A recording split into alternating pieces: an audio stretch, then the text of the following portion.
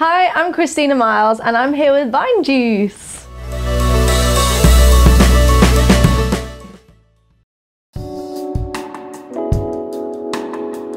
I got into the music industry when I was around, it was in 2005. I graduated from Salford Uni. I did a degree in popular music and recording. It was an amazing course and I met some incredible people that I still work with. After I graduated from Salford, 2005, I went busking on the streets of Manchester and that opened a lot of doors. I went busking with my friend Ben Williams, who plays guitar, and we used to get quite a big crowd around us, which was fantastic. And on one occasion, the Manchester Evening News saw the crowd, saw the reaction we were getting, and they tipped off BBC Radio 5 Live. And we entered the competition, which was Busk Idol 2005, and we won it, which was really, really good. Yeah. And yeah, that did open loads and loads of doors. It wasn't an initial kind of, you've got a record deal, you know, here's everything on a plate. It was kind of a journey from that period until now, and I've been in the music industry for 10 years. And yeah, it's had some ups and downs, but it's been amazing, and I kind of wouldn't have wished to do anything else.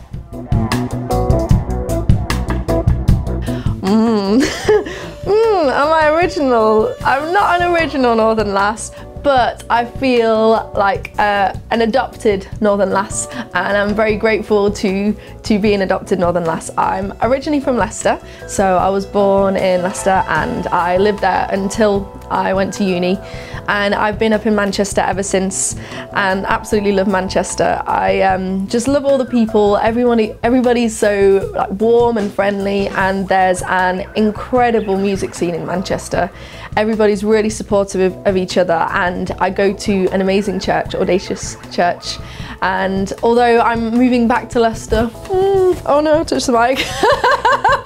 Although I'm moving back to Leicester, I feel that I can just come back whenever, and I'm always welcome there. And I have an extended family up here in Manchester, so I love being a Northern adopted lass. Yeah. The best thing about being in the music industry is each day is different. You never know who you're going to meet at gigs, and being able to connect with people through songs that you've written, that's amazing. I remember busking back 2005, 2006, and I was singing one of my songs, Sorrow, which is from my first album, and I remember a lady coming up and just being really touched by it, and she put a £5 note into the guitar case, and she attached a note with it as well, and saying that she just really felt like touched by it. And that's amazing, you know, being able to connect with people through your music and through the gift that you've been given. So for me, that's one of the most amazing things about being in the music industry. Being able to perform with your friends, that's amazing. It doesn't feel like a job at times.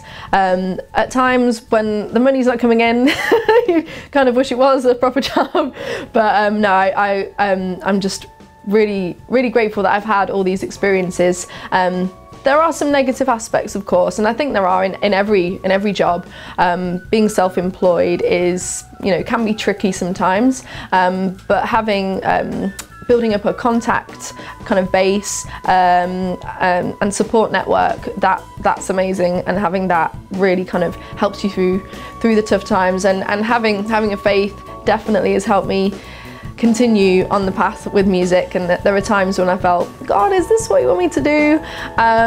Especially through times of not being with a major label and it all going wrong, and I really feel that my faith and my relationship with God has brought me through that, and I feel like I'm on the right path.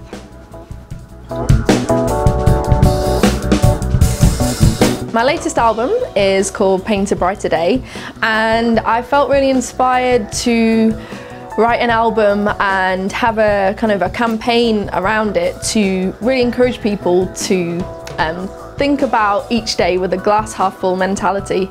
I think it's quite tricky at times, and I really try each day to think of the positives, but you know, it's really easy to to go the opposite way sometimes. So I really wanted to encourage people, and I invited people throughout my 60-day Pledge Music campaign, which was to raise money to make the album, because albums cost quite a bit of money to make, and I was just really blessed that so many people wanted to join me on the journey. Excuse me.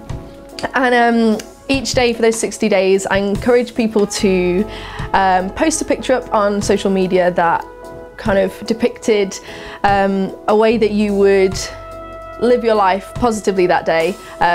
For instance, I took a picture of a glass and filled it halfway, put a post-it note on it and said, "I am half full." You know, just like things like that that would kind of make you think about the positive aspect of the day.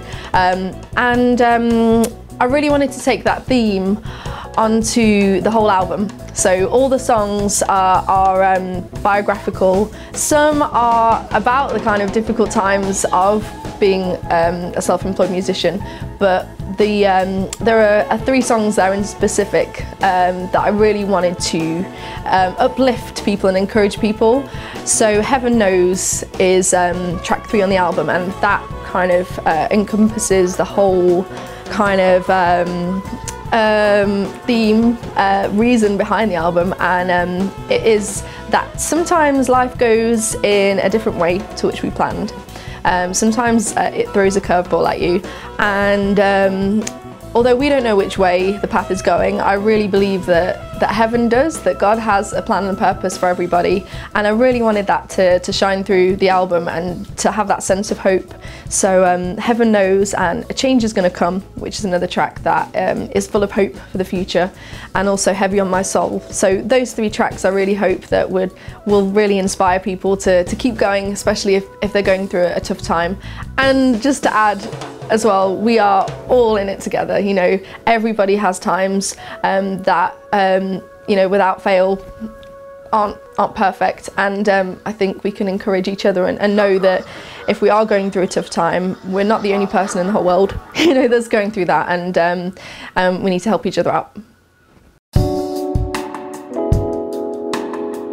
So far I've had amazing feedback from the album, which is amazing, because when you're in the studio and you're recording, you have no idea what people are going to think. You're there, you're pouring your heart out and doing your best, and so the feedback has been amazing. We actually entered in at number 16 in the official independent album chart, so that was amazing. I had just like no idea that even existed. So it was brilliant. Yeah, and we had an amazing album tour in Manchester, Leicester and London, and loads of people came and were really attentive, that's the wrong word, really, what's the word I'm trying to say? They were like listening. Oh dear. So I was really grateful for an amazing audience. For the music video, I'm getting rid of this. I had people that pledged to be in it. So I had to think of a concept around the song, what the song was about, and also to try and incorporate some like really fun parts that people could play in the video. So I was thinking about it quite a lot. I used to travel quite a lot from Leicester to Manchester, so that whole drive I was just there thinking, what should the video be?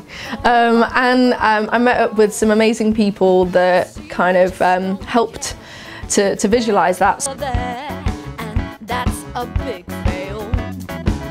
And there are so many calls that you don't answer at all. I'm sick of leaving those voicemails. You don't believe in any word that I The song is all about getting rid of things that clutter your life and that can kind of hold you hostage almost, like anger and resentment, worry, all the things that sometimes keep you up at night that really should just, you know, get gone, that we should get rid of. And I wanted to kind of portray that in a video. So my husband played the horrible boyfriend, and he kind of represented all of those things that you know, that are horrible in our lives. There was a really kind of satisfying part in the video where I was bursting balloons that had words that said, you know, negativity, worry, you know, all those things that, you know, we just want to get rid of. And I really hope that that kind of comes across in the video. And we had just so much fun filming it, and the people that pledged to be in it just did amazingly. It was an absolutely incredible experience. Quite a long, you know, hardcore filming experience. We started from 9:30 at night until noon the next day without stopping, and everybody was just there, just giving it their all, and I was really grateful that they, yeah, brought it. So thanks everyone that was involved. My favourite song, it's really hard, isn't it? Like trying to pick a song off the album, because they're like all your babies, and it's a bit wrong to pick your favourite baby. But they're not babies, so I can pick one.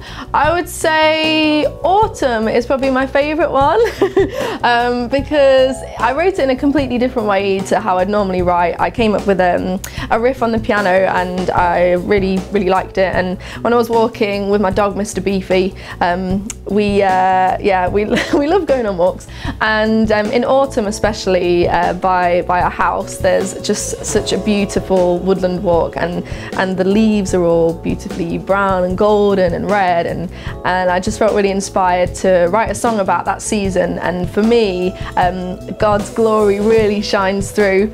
I mean, it does in other seasons, but particularly for autumn for me. So that song really means a lot. I love that one. Yeah. Man, it was amazing. That's kind of an understatement, really, to be nominated for a MOBO. It kind of came out of nowhere, and I was just really grateful, like so grateful for it, because at the time I'd kind of just parted company with my record label and I'd become independent, and I thought, is this the right path that I'm supposed to be on? Am I actually supposed to do music? And there were definitely times when I thought, maybe it's not what I'm supposed to do. And then this MOBO nomination came, and it was just like, oh, thank you. And it was kind of a sign to say, I think it was a sign to say, keep going, you're doing the right thing. You know, you've been given this gift, and I want you to use it, you know, and hopefully inspire, encourage people, and for, you know, for God to shine through. That's kind of my main aim, and I really hope that happens in this album especially. You can't do that to me! Manchester. Sorry, Leicester people.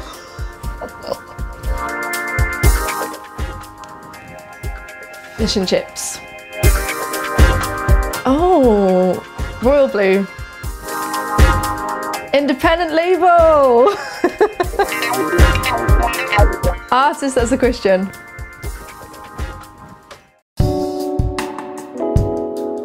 People can connect with me on Facebook, on Twitter, I'm on Instagram as well.